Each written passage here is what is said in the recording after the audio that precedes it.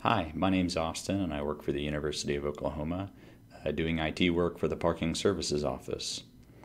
I have been teaching myself programming for the last 3 years, and so I've decided to title this talk 7 Tips from One Self-Learner to Another.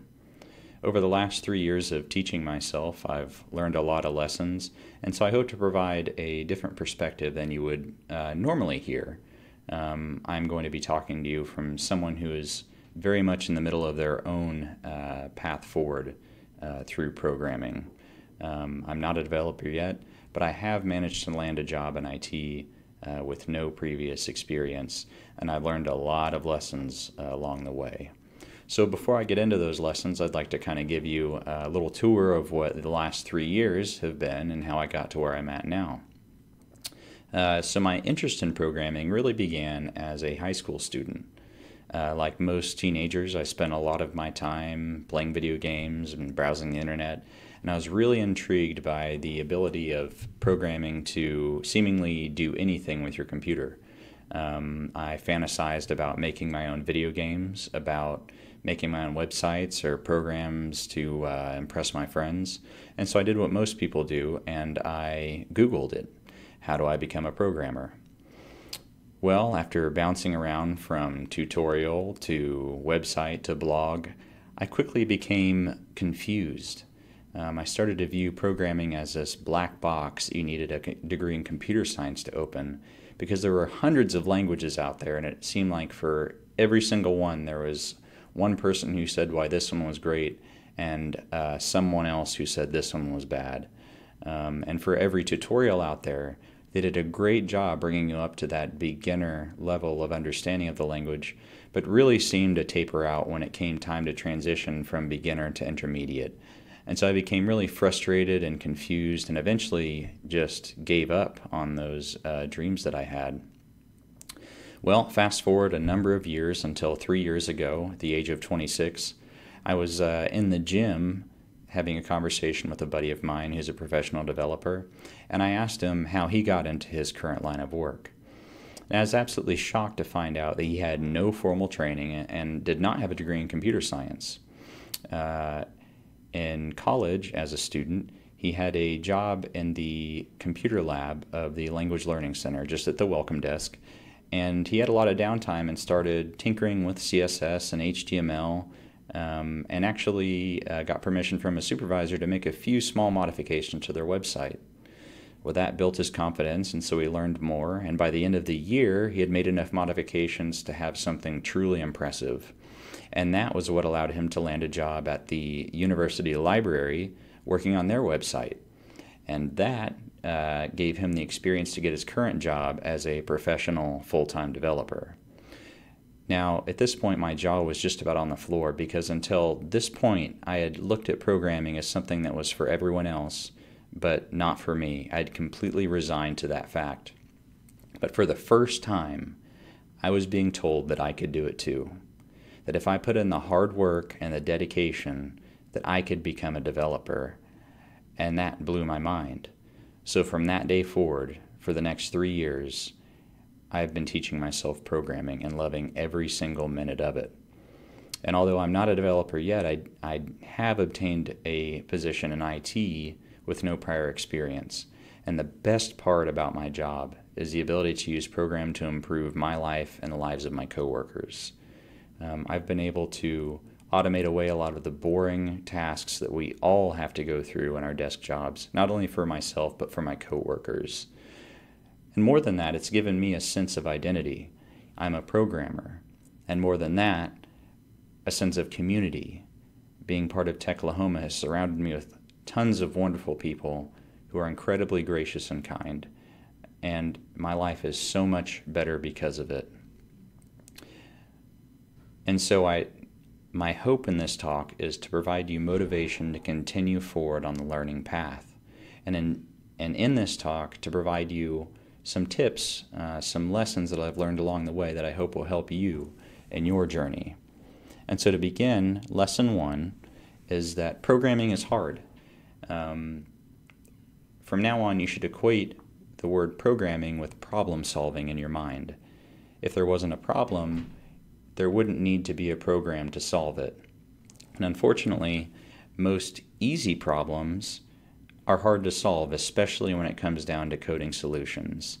The good news is that I have 100% confidence in every single one of you and your ability to overcome every single challenge that comes your way if you focus and put forward the effort and the dedication.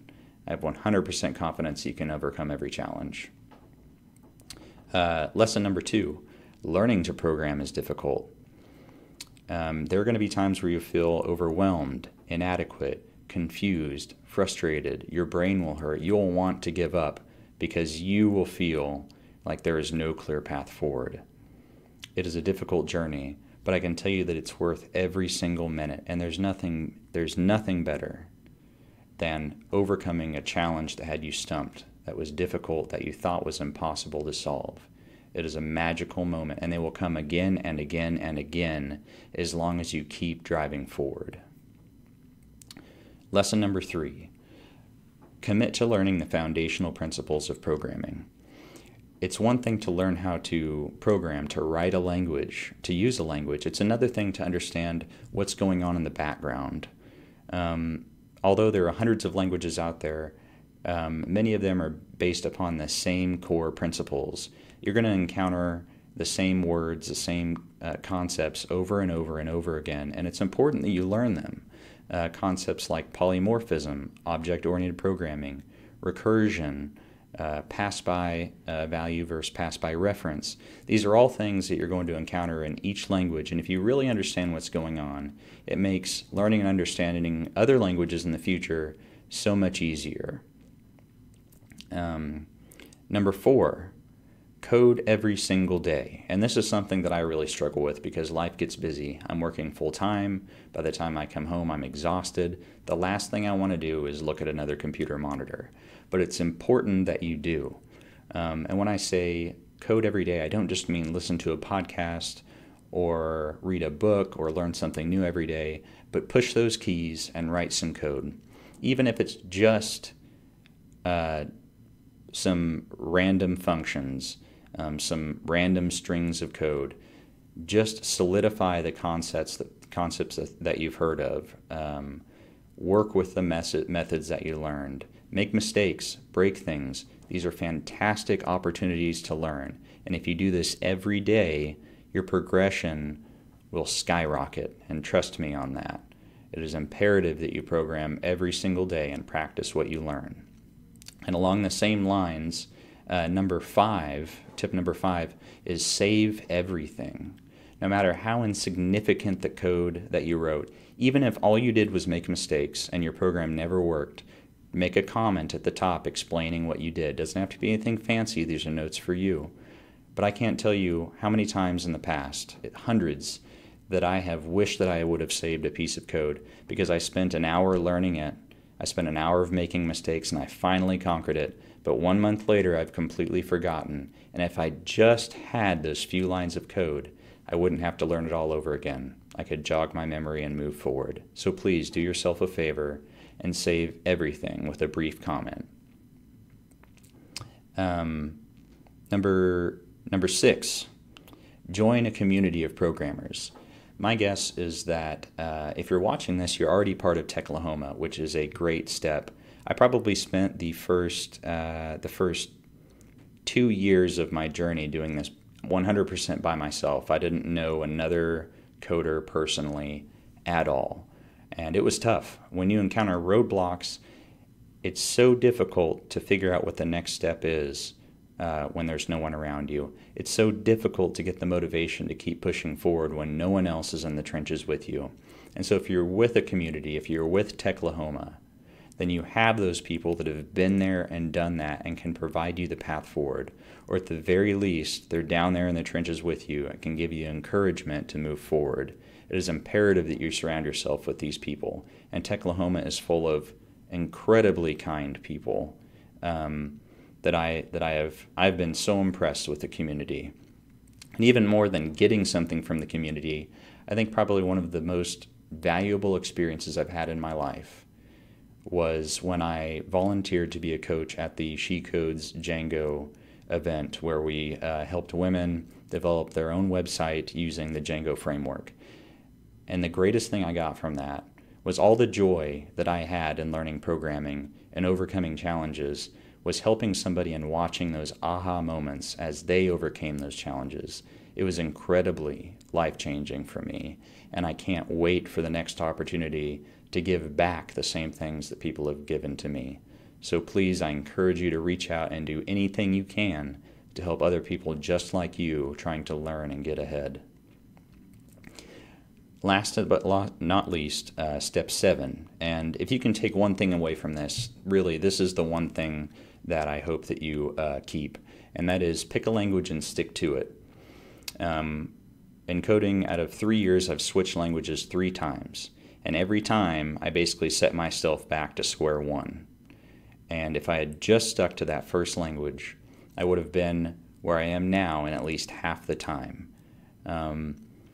Like I mentioned earlier, learning to program is difficult. There are mile-high milestones. There are mile-long deserts where it feels like there's no information, no clear path forward, and it's easy. It's so easy to just give up and move on to the next language because there's always a tutorial to get you through the beginner stage. And it's easy because the accomplishments come easy, it's interesting, it's fast. But if you never get to the intermediate and advanced stage, you'll never make it towards that developer finish line. And so you really need to lean on your community to get you through from that beginner to that intermediate path. Stick to a language, commit to it. And even if it isn't the language that you end up using in the long run, it will make it so much easier to move on to that next language that you end up using. Trust me, take the time. And when I say advancing to the point of proficiency in a language, what I'm referring to is the ability to use that language to accomplish a variety of tasks, to understand the language intimately enough to use the variety of tools that it offers to solve a variety of real-world problems. And if you commit to that, your life will be so much easier.